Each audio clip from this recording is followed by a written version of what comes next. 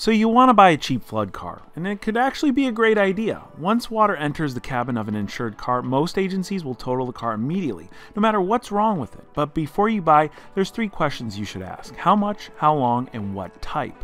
How much refers to how much water got in the car. Sometimes there's a water line that is marked on the sides of these cars to show you how high the waters actually rose. How long refers to how long that water sat in the car, and what type refers to what type of water flooded the car.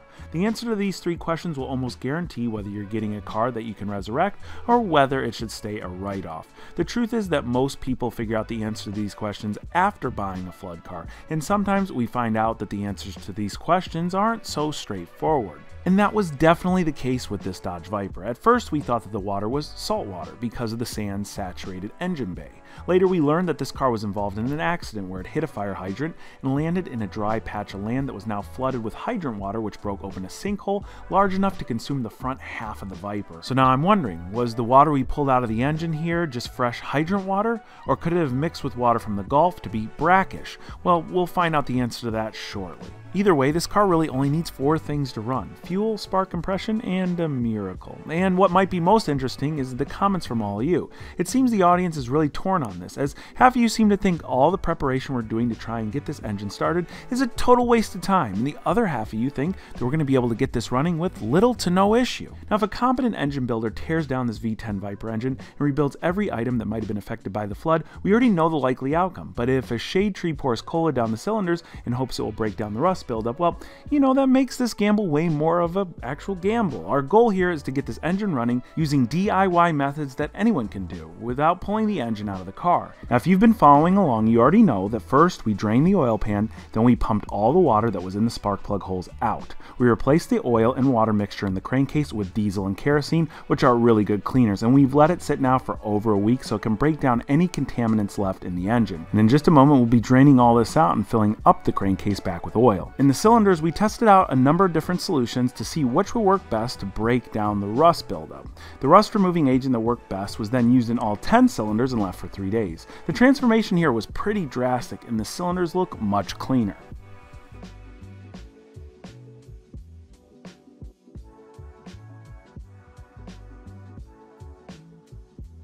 Now remember, when we poured our rust treatment down the cylinders, it was clear and it had the consistency of water. And look at it now. This is just a few cylinders worth of the treatment, and it's really done a good job breaking down and trapping all those rust particles. This might have been a pretty unconventional use of this product, but in our specific case, it seemed to work out perfect. And when we first got power to the Viper, I noticed the fuel gauge was all the way on full, which made me a little suspect that maybe there wasn't just gas in this tank. But this was well before I saw that viral TikTok video. If you look at the way the car's angled in the sinkhole, and you consider the location of the fuel tank in the Viper, which is right about here. It's above the rear axle, below the convertible top. It's pretty likely that maybe it just did have a full tank, but to be sure, I went and stuck a hose all the way down as far as I could in the fuel tank from the top, and I siphoned out a few gallons. Now, when water and gasoline mix, you can tell it does separate, almost similar to the water that we got out of our oil pan. So it came out of this tank, seemed to be straight gas, and it never happens like that where you pick up an auction car with a full tank. We just hit the jackpot, especially when you consider current day gas prices. And since that is such a hot topic right now, let me show you guys a quick hack that I've been using the last few years to assure I'm getting the best price when I fill up. As long as I can remember it being available, well before I was making videos on here, I always use this app called Get Upside to track the price at my local gas station and make sure I'm getting the best deal when I'm filling up. And to this day, I still use Get Upside because it goes one step further. Now, current day around here, the price of regular fuel is around like $3.80 to $4 a gallon. But watch this, when I pop open the Get Upside app and I look at local stations around me, they've got 3 that are just in a few mile radius. But with their cash back, they're showing me that this racetrack has the best price at $3.49 a gallon. By just popping open the app and claiming the offer, I'm gonna say 42 cents a gallon, which adds up huge when you're filling up a big truck like this. It's not just for gas. Get Upside also allows you to earn cash back at grocery stores and restaurants. Look at this. Culver's is on their list, and I can get 7% cash back when I eat there, which is at least a few times a month. I just hit claim offer and watch the cash back roll in. And when it's time to cash out, it's really simple, and you can literally get cash straight to your bank account or PayPal, or you could choose a gift card at really useful places like Amazon and Walmart. So make sure you get Upside totally free using my link down in the description. Oh, and don't forget, during sign up, make sure you use my name, Samcrac. That's gonna get you a $5 or more cashback bonus on the first $10 you spend. Check out Get Upside at the link in the description and start enjoying that sweet cashback today. Dude, it looks mostly like diesel fuel. I think it looks mostly like diesel fuel. We could reuse that in the tractor, no problem. Oh yeah. Here we go.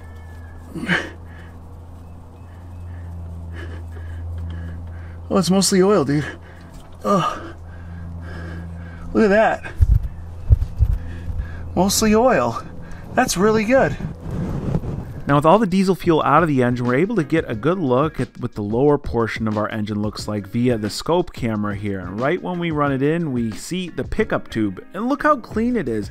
I'm really surprised there's no corrosion, no buildup around it at all. I mean, it looks perfect. It looks like it wasn't involved in a flood. If you look in the far distance at a few of these angles here, you're going to see a little bit of maybe corrosion or buildup, and it doesn't look too abnormal, at least to me. Let me know your thoughts down in the comments. When you consider that 5 gallons of water came out of this car before any oil came out, I mean, it's really amazing to see how clean everything is here. Here's some of the bearing caps, and obviously our main concern here is probably the bearings themselves, which we're not able to see unless we start disassembling things.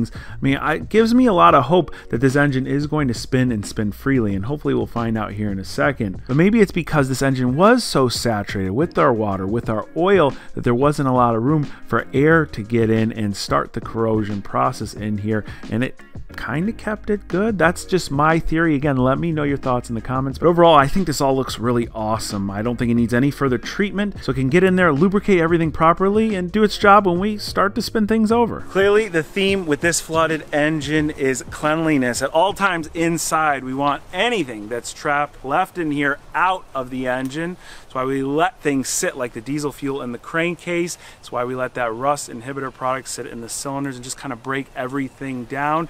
And the first time we spin it over, it's going to be circulating anything that's left in there, and hopefully we can rely on our oil filter to trap that stuff. And we're going to want to go through a few oil filters while we're cycling oil through the car to really make sure it's clean for the first time we run the car. So I went and bought a bunch from them, and being that this is a Viper, Mopar oil filters are pretty costly, but I showed you guys during the Aston Martin build, I shop Rock Auto, and I buy these clearance oil filters. These were like $1.25 a piece. They fit the Dodge Viper, and while a lot of people weren't thrilled with the idea of leaving a $1 oil filter on their exotic sports car for a long time, these will be perfect to trap the contaminants left in this crankcase at first while we're just spinning things over, and we're going to toss them straight in the garbage and keep filtering things out so we got as clean of an engine as possible before we actually fire this thing up for real. Water? Yeah, there's definitely liquid. Is this water? Is this Smell it. That looks like water. That's water, yeah. Oh look, there's water in these ones over here. Alright, we got that intake manifold off. Of course we found a little bit more sand and water. Momentarily we will have 11 quarts of Pennzoil in that pan, and I've already installed a fresh oil filter. Let me know down in the comments, do you think this Viper is going to spin over or not? I don't know about you, but I'm feeling pretty optimistic about it. I think we're going to get this Viper running with a few dreams and some Pennzoil. So there's really only water in 2 of the intake ports, the ones where the valves were closed, this one and this one. It looks like there's some nasty muck in there, but something we did not do when we drained the oil pan was find out whether this water was actually salt water or not. Remember, our original theory was that this was involved in a flood off the Gulf of Mexico, which is very salty. But then we saw the video along with the story of somebody hitting a fire hydrant and it falling into a sinkhole, which makes us think it was mostly flooded in fresh water. So what I'm gonna do is go ahead, we'll dip this into one of the wet intake ports here.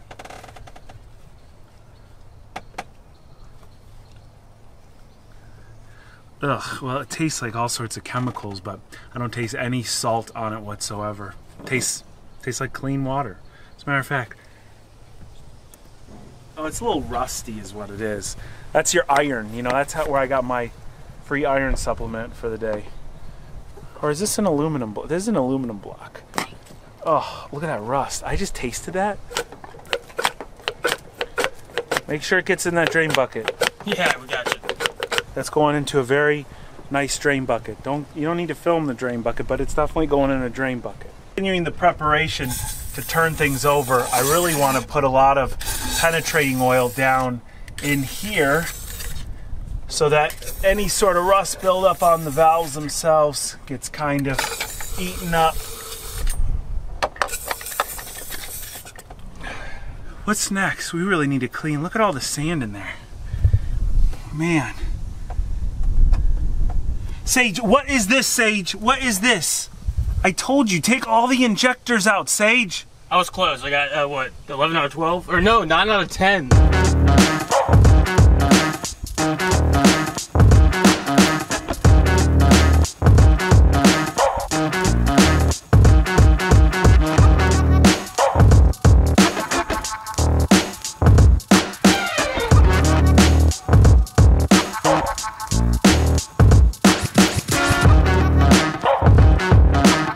This one looks relatively the same. A little bit of leftover water and gunk, but overall pretty nice. See, there's like rust in here, and it's tough to see, but it looks like there's gonna be rust on top of the pulleys.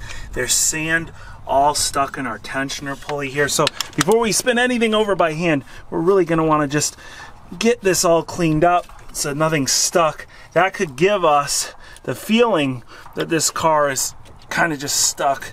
But I mean, look at the rust on that one there. And you hear this? Listen. That one's nice. We need to blow all this out as best we can. Another reason we want this belt off while we're testing things out here is if we get to the point where we can fire this car over, well, we don't want systems like our power steering pump running when there's potentially water or sand in that system. We've got a lot more stuff to flush here, and you can see how long it's taken just to work on the engine side of things, but that's obviously our first priority. Last step before we try and spin this thing over by hand, I'm just gonna put a dab of ATF in the top of all the cylinders. ATF is supposedly a really good lubricant and also a good cleaner, so whatever sort of rust residue might be left in there, hopefully will get broken down as these pistons move up and down. Let's cross our fingers and hope for the best. All right, this is the moment we've been waiting for here. Sage, you think it's gonna spin? I'm confident, yeah, I think so. You always say you're confident, even when you're not that confident. Oh, we're gonna find out, aren't we? All right, let's see. Yeah, there's definitely a bit of resistance, but it doesn't feel like abnormal resistance. You want a little bit. It feels nice and smooth. But let me make one full rotation before I say anything too much. Yeah, man, it feels good. I mean, this is a big engine, so we're gonna need to spin this over quite a bit. But I'm also now very confident, Sage. I like that one. Yeah, did we spend too much time not to? We really did. And so a lot of people the entire time were saying, you need to disassemble this. And mind you, I shouldn't even talk yet because we haven't run it, but the thing is, if we disassemble and do a full rebuild on this engine, we kind of know that it's going to work. And I think there is some fun in seeing whether you can revive an engine without a full rebuild. Now, a lot of the flood car guys I talked to have been extremely positive about this the entire way through, even when we thought that there was salt water in the crankcase. My friend Rebuilder Guy, who's done quite a few flood rebuilds and a couple Mopars at that, he told me that we got to spin this thing till our arms hurt because we want to get oil in the oil pumps. We really want to just move everything around. I mean, everything in this engine is running right now just in very slow motion without any fuel or spark. All right, Sage, I'm getting tired here, man. I'm gonna let you take over for at least the next 2 hours. Yeah, that sounds fun.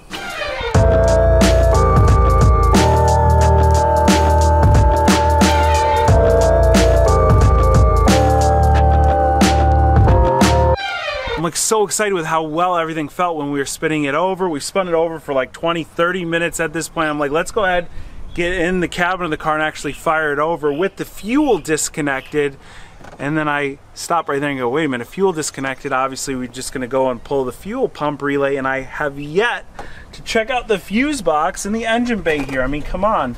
That should have been one of the first things we looked at, because if you saw how much sand and water was in this car, there's likely gonna be some in here. That is if I could open it. There we go. All sandy, all dirty. Really, we don't know what all the terminals will look like in here. I think what we're gonna wanna do is just take a picture of the layout. That way, when we disassemble it all, when we take all the fuses and relays out, we know where everything goes back. We're gonna wanna clean everything as best as we can here before we try and see if the starter works. And chances are, depending on the location of the starter, it might have been waterlogged and fried too. So let's see how far we can get here.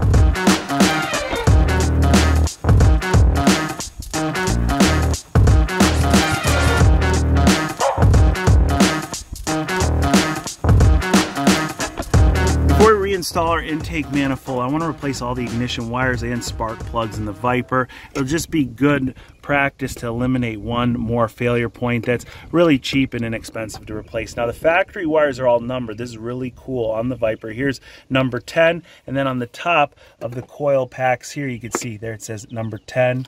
So some of them have a right angle connector, some of them have a straight connector, and the lengths of some of these wires are different. I noticed that in the set I've ordered here. So we're going to do this one at a time because our aftermarket set does not have the numbers on them. So just remove one, replace one until all 10 are done.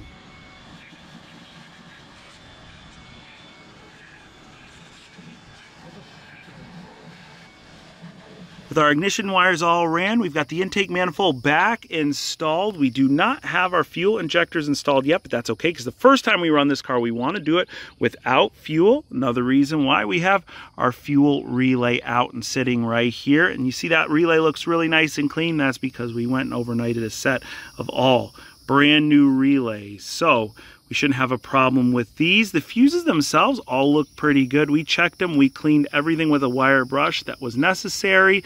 Our only relays that are out right now are currently the fuel pump relay and the blower motor relay, just because that was the only different relay and I wasn't able to get a replacement one of those that quick. That will not matter. So with fuel and spark disconnected, all we want to do is hit that push to start button. We want to see if it can engage the flywheel and turn this motor over. Sage is going to climb in the driver's seat, hit the clutch, hit that button, and let's hope this thing spins on its own.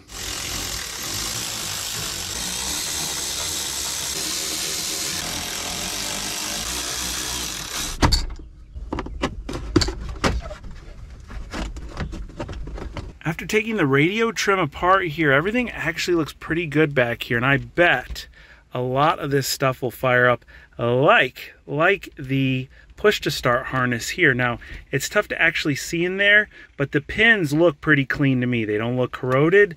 This one you can see the pins a little bit better on. This is the AC wiring harness here. So everything looks pretty clean, and yeah, there's a little bit of dirt residue here, but if you look at any 20-year-old car behind the trim, you're gonna see stuff like that. I don't think this has anything to do with the flood. So I'm pretty confident in both our switch and our wiring here.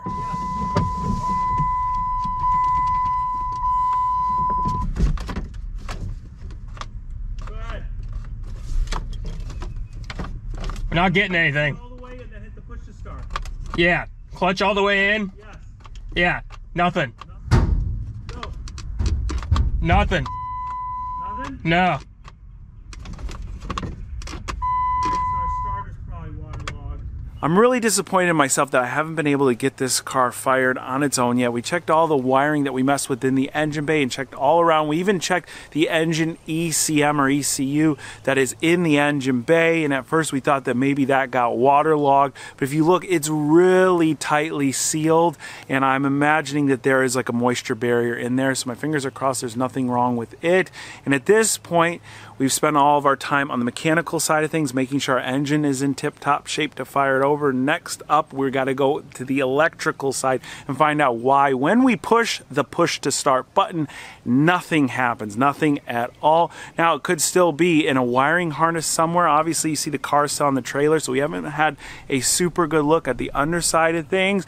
And hopefully our easiest and best case scenario is that we just have a bad starter. When I talked to my friend Rebuilder guy, who is notorious for doing flood vehicles, he told me that 90% of the time in a flood vehicle, the starter is waterlogged and dead. So I have gone ahead and ordered a new starter, so we're prepared with that. But the next steps here is to get this pulled off the trailer and up on stands so that we can get under it a bit safer than here on the trailer. We can inspect everything under there, check out our wiring. Hopefully it's something that's within reach that we can replace. So again, we can fire this car over, and the plan is once it starts, we're going to run it for only about 30 seconds or so before we drain the fluids out and redo it again. And we're going to see how good we can get this Viper engine to run, again, without taking everything apart. If you are excited to see this thing run, keep your fingers crossed and hit that like button. Also, if you're not already following me on Instagram, where I've been posting updates to the Viper there before anything goes live here on YouTube, well, just follow me here or click that link in the description, guys. I can't thank each and every one of you enough for watching today, and I'll catch you very soon.